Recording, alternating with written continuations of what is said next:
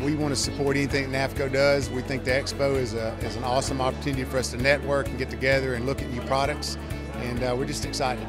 This is huge. It's a great time to meet with the new vendors, plan for our budget. But I come down here for NAFECO because they just put on a great show. They have a lot of people. This Expo is twofold. One, it gives us direct contact with NAFECO's outside salespeople, which is a spectacular benefit.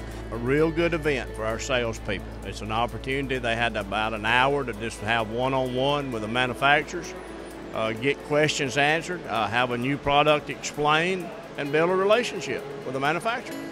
And then the second part of it is this show tends to be decision maker heavy. Here you're talking to the chiefs, sometimes even the purchasing agent walking along with the chief. You don't get that often. But being able to come here and ask specific questions to the vendors, we can actually get face-to-face with them and see what they have and see what's new and coming up in the future.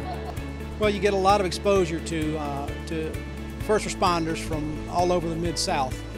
And so this is an opportunity to where I can actually be here as president of the company and have some interaction with the end users that use our products.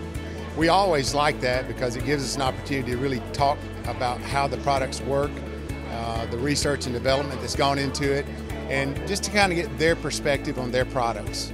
Every expo that I've been to, and I think I've been to the last 5, I've had an opportunity to establish a relationship whereby if I have a product that either has a failure or we have a specific need, we can reach out to that manufacturer through NAFECO, and they just take care of the product. The Expo's been great. Booth was very, very busy today. A lot of customers, a lot of contacts, so it's been great for Lion. It's great.